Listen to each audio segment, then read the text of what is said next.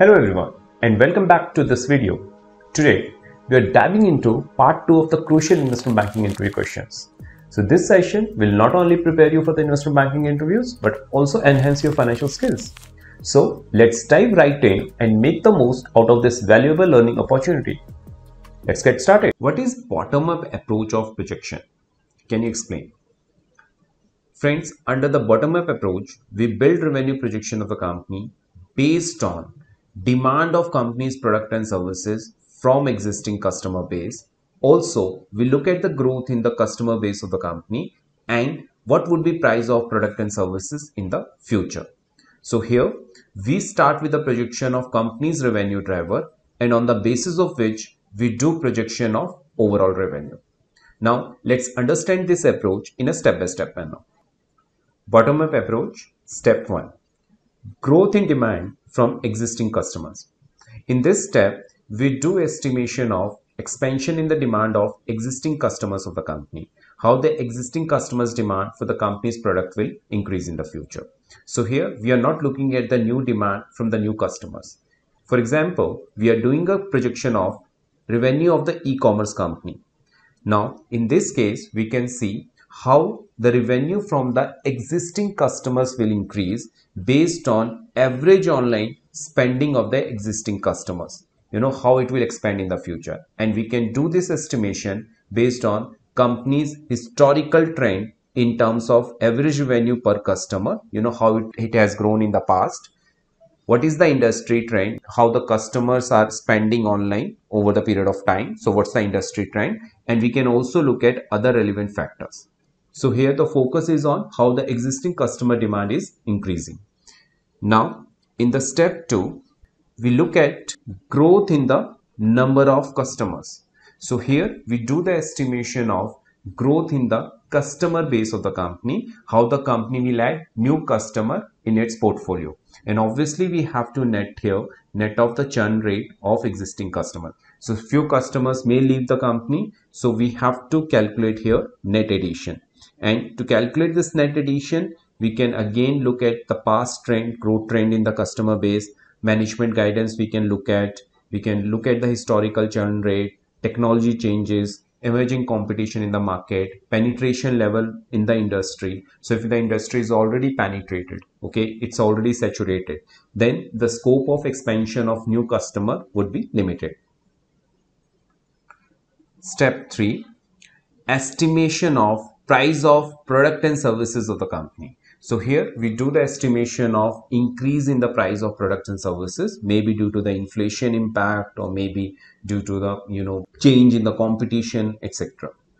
In the last step, we will do projection of the revenue, and how we can project revenue here: number of customers, total number of customers existing as well as new, average quantity per customer.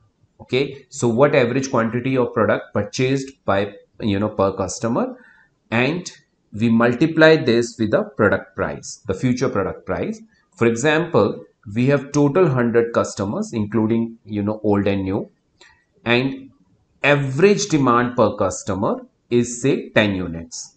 Okay, now we have 1000 units as a projected unit to be sold in future, maybe the next year. Now 1000 units multiplied by product price, the unit price what we are estimating. So suppose we are expecting to sell our product next year at $40. Okay, so my total revenue for the next year would be $40,000. Okay, and the breakup of this $40,000 is, we have first estimated consumer base and then average quantity per consumer, and then we multiplied this with the product price. So this is called a bottom-up approach, where we start with the company's revenue driver and then we build total projection of the company's revenue. Next question. How do you deal with stock-based compensation expenses in calculation of free cash flows to the firm? So here we need to discuss about treatment of stock-based compensation in the cash flow calculation. Friends, as we know, stock-based compensation expenses are non-cash expenses, as these expenses are incurred through issuance of stock by the company rather than giving any cash. So here company is giving stock to the employees and the value of those stocks are recorded as a stock-based compensation expenses in P&L account. Now, we don't add these stock-based compensation expenses in FCFF calculation. So they are not added back. Reason being, as these expenses are non-cash and still we are not adding back these expenses to the FCFF calculation. And the reason being, if we add these expenses to FCFF, free cash flows to the firm, considering these expenses are non-cash and there is no cash outflow from the company, then while calculating DCF valuation of the company, we would also need to add additional dilution that will occur in the future due to projected stock-based compensation expenses.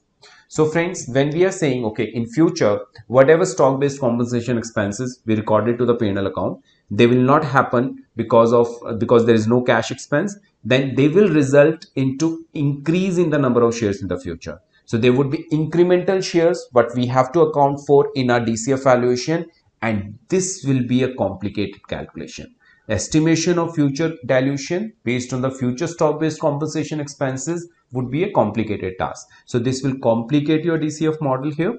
Okay. So therefore, for the sake of simplicity, we treat stock-based compensation expenses as a cash expenses. Let them deducted from our free cash flows to the firm, and we don't consider additional dilution from these expenses in our number of shares because we have already adjusted impact of those expenses in our cash flow, right? Now friends, let's understand how my DCF value per share will be impacted if we do not add back stock-based compensation expenses or we add back them. Okay, so let's consider both the cases and let's do the comparative analysis. Case 1. Stock-based compensation expenses are not added to FCFF. So here we are not adding stock-based compensation expenses to FCFF and let them deducted in my total FCFF. And in this case, present value of free cash flows would be on the lower side. Reason being, my stock-based compensation expenses has been deducted from this. At the same time, I'll not add back additional dilution in my number of shares on account of future stock-based compensation expenses because I've already adjusted those expenses in my FCFF. So my number of shares will also be on the lower side, and you can see both numbers are on the lower side, numerator and denominator, and they will net off the impact of each other. They will counter to each other. So that's why the net impact on DCF value per share would be negligible. Now let's understand case 2 where we add back stock-based compensation expenses to FCFF. In this case, my DCF value per share would be present value of free cash flows to the firm, which is on the higher side. Reason being, the moment you add back stock-based compensation expenses, your FCFF will increase. Now, at the same time, now you have to make an adjustment to your number of shares on account of future stock-based compensation expenses. So, your number of shares will also increase and you will see the net impact would be negligible because both numerator and denominator will increase and they will counter to each other. So friends, to avoid this complication in the model, we prefer case 1 where we do not add back stock-based compensation expenses to FCFF and we treat them as a cash expenses. Question number 13. What is cost of capital, WACC? The answer is, it's a weighted average cost of capital of the company. WACC primarily includes two components. Cost of equity multiplied by weightage of equity plus cost of debt multiplied by weightage of debt. So equity and debt, these are the two most common type of sources of capital. In case friends, company is using any additional source of capital, say preferential capital, so we'll add that also in this equation. The cost of equity. Cost of equity is an expected return by the equity shareholders. So what return they are expecting from the company is your cost of equity. And how do we measure this cost of equity? We can measure this cost of equity using CAPM model, capital asset pricing model, where cost of equity is equivalent to risk-free rate. Risk-free rate is the return what you can earn without taking any risk, say government bond return, plus beta into equity risk premium, where equity risk premium represents the market premium, what additional return equity market is giving over and above risk-free rate. And we multiply this ERP market premium with the beta of the company. So beta basically measure riskiness of stock to the market. If the company is more riskier than the market, then obviously the premium should be more. So for example, say risk-free rate in the country is say 6%. Okay. So this risk-free return you can earn without taking any risk. And then equity risk premium. So the market is giving total return of 15%, and out of 15%, 6% we can easily earn without taking any risk. So what additional return market is giving here? 9%. Okay. So this is the market risk premium, the additional premium what equity market is offering. We will multiply this 9% with the beta of the company. Say beta of the company is 1.5. If the stock is 1.5 times riskier than the market, so we'll multiply this with the 9% premium. Okay. So now my additional premium from the company will be 13.5% plus we'll add 6% here. So total cost of equity would be 19.5%. Okay. Now you can see guys, one additional adjustment here, size premium. Now this size premium is applicable only for the small size companies where the shareholders are expecting some additional return from the company. Their expectation from the company is earning slightly more than what this CAPM equation calculate. Okay, so normally small cap companies have a tendency to outperform the minimum required return, and this tendency is captured through size premium. But this premium is not added in case you are doing this calculation for the large cap companies. Cost of debt. So cost of debt of the companies, let me clean this first. So cost of debt of the company is, it's the current cost of debt of the company. What cost company is supposed to pay on its new debt. We can calculate this cost of debt with the various method, but the most popular method is spread based cost of debt. So how we can calculate cost of debt under this method? Again, we'll start with the risk-free rate. So what the cost what government is paying, okay, without giving any risk to the investors. But as the company is not as safe as the government, right? So company is supposed to pay some defaults, some additional return on its debt. So we measure this additional return with the corporate default spread. So this corporate default spread represents what additional interest you are supposed to pay on your bond compared to the government bond. And we can measure this on the basis of credit rating of the company. Okay, so if the company has inferior rating, the spread would be higher. If the company has better rating, the spread would be less. So friends, this is how we can calculate component of cost of capital, cost of debt and cost of equity, and finally we'll multiply these costs with the weightage of equity and weightage of debt, which is nothing but the total equity divided by total capital, equity plus debt, and in case of debt, it's debt divided by debt plus equity. Now let's move to the next question. What is size premium? So the size premium is the premium demanded by the equity investor for investing in the small size companies. As we discussed in the previous question, size premium, what investors are expecting, what additional return investors are expecting from the small size company is captured through size premium. It represents the excess return expected by the shareholder of small size companies over and above the minimum required return calculated as per CAPM model. So CAPM model calculates the justified return as per the risk in the company. But as we discussed, the small size companies have a tendency to outperform the minimum required return, right? So this tendency is represented by size premium. Size premium is equal to expected return by the shareholders minus minimum return as per standard CAPM model. Okay. Next question is, what is levered and unlevered beta?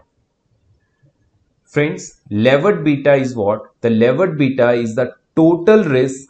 It measures the total risk associated with the equity investment in the business. Okay. So when you put your money into equity of the company, you are taking some risk. This is measured through levered beta. And this beta includes two types of risk. One is the business risk and another risk is the leverage risk. So when you put your money in the business, one risk associated with the equity is business risk, the kind of business the company is operating into. So if the company is operating into risky business, your beta would be high. The another risk what you are taking when you're putting your money into equity is the leverage risk. If the company has more debt in its capital structure, your beta will increase, your risk in the business will increase, it will magnify. Okay, so both these risks together will give you a levered beta, the total risk of the business. So as we discussed, the business risk is the risk associated with the operations of the company, the kind of business the company is into, and the leverage risk is what?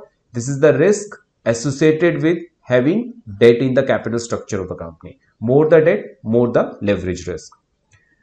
Unlevered beta. So unlevered beta is what? Unlevered beta represents only and only business risk. It represents only the business risk of the company.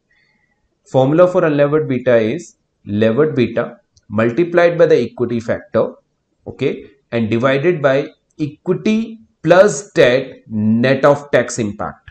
Okay, this equation will give you business risk of the company, unlevered beta of the company. Question 16. What is liquidity discount? Friends, this liquidity discount is applicable for less liquid stocks in the market. Stocks which are not readily sellable in the market. We normally apply this discount for the valuation of a private company. Reason being, as in case of private companies, we don't have any readily available market to sell stock of the company, right? So if you are an investor investing your money in the private company, you are taking one additional risk.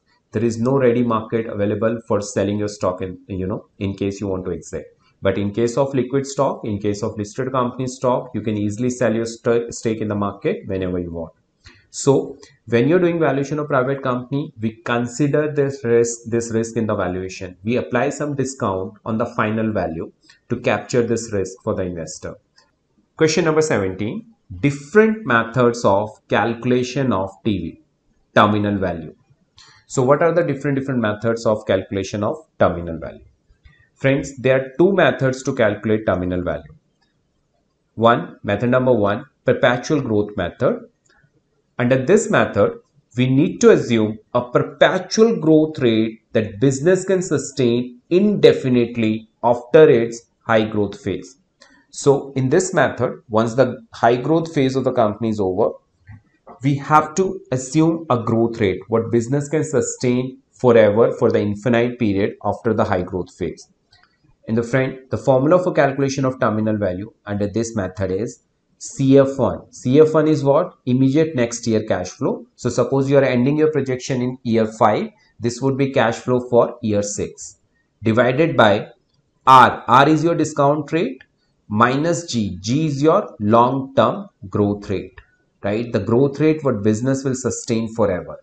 And this terminal value, this equation will give you a value of all the future cash flows, present value of all the future cash flows from the next year till infinity. So say if your projection is ending in year 5, this will give you value of cash flow from year 6 to infinity, right? So this is so powerful equation. Now in this, as we have already discussed, CF1 is the next year cash flows, R is the discount rate applicable for the company, and G is the constant growth rate. Method number 2, exit multiple approach. Under this approach, we calculate terminal value using a relative approach. Friends, under this method, we calculate value of the company, value of the business at the end of the projection period by applying a relative multiple on its final year EBITDA. So, terminal value is equal to terminal year EBITDA, last year EBITDA, when you are ending your projection, multiplied by EBITDA multiple, EV to EBITDA multiple, which you will source from your trading comps. So this will give you value of the business at the end of the projection period, which is your terminal value. Friends, this multiple you can source from trading comps or transaction comps, as we have already discussed. Which method of terminal value is better to use? Friends, both the methods we have discussed above have their own pros and cons. Okay, exit multiple and perpetual growth method. So let's first discuss perpetual growth method. What are the pros and cons of perpetual growth method? Pros. Benefit of using perpetual growth method. Friends, perpetual growth method is technically more sound approach for calculation of terminal value in DCF approach.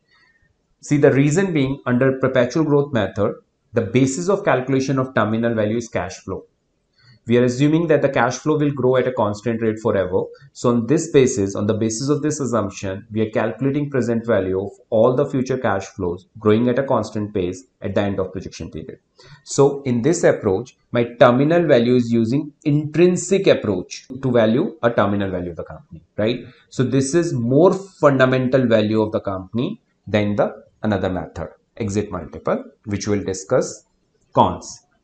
Friends, one of the major limitations of this method is estimation of long-term growth rate, what business can sustain forever. So friends, here you need to estimate growth rate, what business can sustain after its projection period, and which is very difficult assumption to take. Here you have to estimate growth rate for the infinite period, and impact of this growth rate assumption is substantial in your terminal value. So under this method, your terminal value, which is contributing major part of your total DCF value, is very subjective, right? So it makes your DCF valuation very subjective to the long-term growth rate assumption, which itself is very subjective assumption. Exit multiple method. So under this method, terminal value is calculated using relative approach. So here we apply EBITDA multiple on the last projected year EBITDA to calculate value of the business at the end of projection period. Pros. What are the benefits of this method? In this method, we need not to estimate long-term growth rate what business can sustain indefinitely. So friends, here we don't need to estimate long-term growth rate, which is very subjective assumption, to calculate my terminal value. Okay. Instead of this, here we need to estimate exit multiple. The multiple what company can get at the time of exit when you're ending your projection, and we can easily source this multiple from the trading comps. Okay, so it's not very subjective multiple assumption. Basically, we can easily source, we can see how the peer group companies are trading in the market, and based on this we can find the industry multiple. So under this method, my DCF valuation is less subjective compared to perpetual growth method, what we discussed above. Cons, limitation of this method. One of the major limitation of this method is it transforms your DCF valuation into more of a relative valuation. Reason being, guys, as the terminal value contributes major part of your total DCF value, almost 60 to 70%. And this terminal value under this method is calculated using relative approach. So your DCF valuation is dominated by relative approach than the intrinsic approach under this method. Okay, so we can say technically first method is more sound because it is more in sync with DCF valuation, but logically the second method is more sound because here you're not supposed to take any assumption about long-term growth rate what company can sustain indefinitely. Question number 19. How do you decide long-term growth rate of a business in DCF valuation? So here we need to provide basis of selection of long-term growth rate, what we discussed in the previous question in the perpetual growth method, right? So as we discussed, long-term growth rate is very subjective assumption in DCF, right? So we have to estimate growth rate what business can sustain for indefinite period. Therefore, we assume this growth rate to be around GDP growth rate of the country. So we don't go very aggressive on this growth rate. We assume that in the long term, the company will grow close to the GDP growth rate of the country. This assumption is based on understanding that while a business may experience a high growth rate in the short term, they may grow higher than the GDP growth rate of the country, but in long term, the growth rate will eventually converge to the GDP growth rate of the country. So, when making the long-term growth rate assumption, it is important to consider the growth rate that country is expected to achieve and sustain over the long term. So maybe the currently country is having a growth rate of 8-9%, but in the long term, if this growth rate is going to go down and the country is expected to sustain a growth rate of say 5-6%, so we should not assume 8-9% as a long-term growth rate, because in the long term, country itself will not be able to sustain this growth rate. So here we should consider long-term estimated growth rate of the country rather than a short-term growth rate. Friends, we hope this video has been helpful to you. We will be releasing part 3 soon. Until then, stay tuned and stay informed. Goodbye.